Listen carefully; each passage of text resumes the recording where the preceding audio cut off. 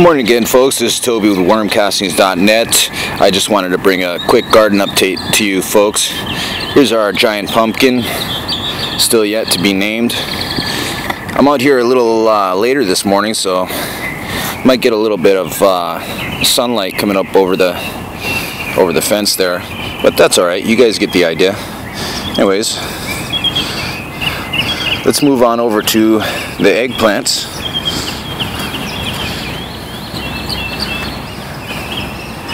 These eggplants are doing great. They are slow growers, but as you can see, this one popped a second shoot right out of the ground. That's what happens when you farm with worm castings. The plants are really happy. Here's some Georgia collards popping up. Pretty neat.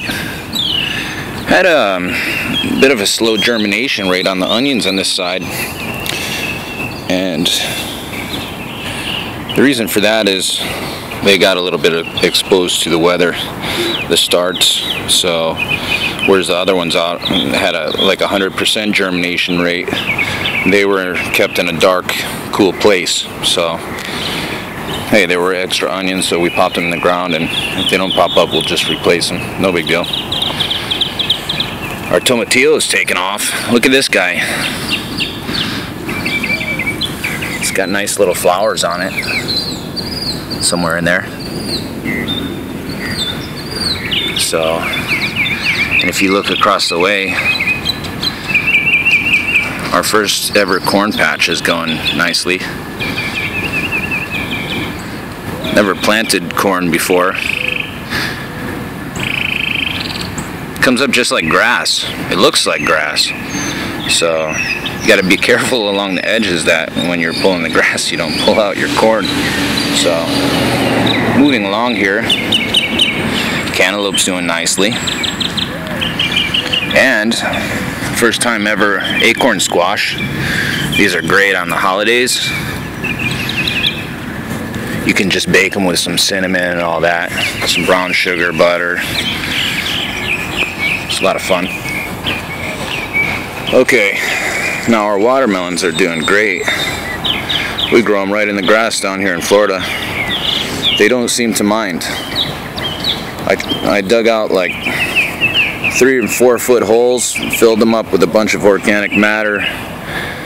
Just plant them right in the holes, simple as that. There's one cantaloupe right there, and the ones in the back are the sugar baby.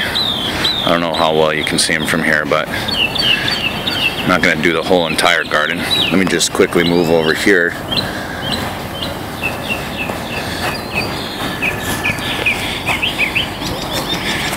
These are the okras. You can see we had one that didn't pop up, no big deal. Right there. But look what did pop up really fast. I want you guys to get started on these perennial tree collards. They are phenomenal.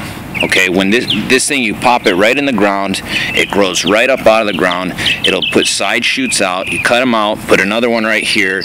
Before you know it, you got a whole row of these things. You could juice these things and live on them. They grow about sometimes 15 foot tall. They're a perennial. Good idea to keep them in some shade. So they'll, and in the winter time, these things are incredibly sweet. They have more nutrition in them, more calcium than cow's milk, and it's about the most nutritious thing you can eat.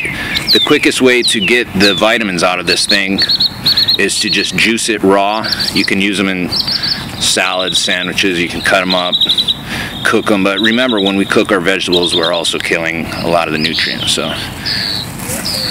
right next door we have some more cantaloupe. By the way, you see that spot right there? I do believe that's from sprinkling diatomaceous earth directly on the leaves to get rid of the insects around here. We have a ton of insects in Florida. If you can confirm that this happens, because I'm not sure if it's a diatomaceous earth. I did sprinkle some on the leaves. I read you can do it, but hey guys, let me know. You know, I'm learning new things every day here. I just want to grow some food for my family, just like you guys. So you know, that's what we're doing over here. So all these tomatoes came from sucker plants and you know, just leftovers from the garden across the street, and they're working great. You know, garden does seem like it needs to be watered. I don't usually do that in the morning, but I might give some of these plants some water. And here's those other onions I was telling you about. We harvest the greens off them regularly. In the morning time, they're awesome when you're making your eggs, you know, make an omelet, chop them up just like scallions, you know. Green pepper, sweet green peppers, bell pepper. Oh wow, I didn't even see this. Look at this guy. Holy cow. That's new. Wow. This is called a cow horn pepper. It was supposed to be a poblano. When I picked up a bunch of poblanos, it was mixed in. So it ended up here, and now we have a cow horn pepper. This is the first time I've ever seen a cow horn pepper. So, pretty awesome. I don't know exactly how big these get. Now we'll see. Oh, and look at this. Okra is doing really nice. Never grown okra before, but you know, compost and also castings tea, you can see what happens. This is how I usually plant my rabbit feed. You know, Georgia collards. They do behave like kale when they're growing, you know, and so I'll just take out, like, I'll come over here, and if there's anything, you know, bad or with a hole in it or some, you know, I'll just give that to my rabbits, and then we get to eat the good ones. So, all right, these are still good. Rabbits don't care. These shallots are interesting, and the beans. It looks like we have flowers already on the cucumbers. No sign of tendrils yet. Oh, there's one. How about that?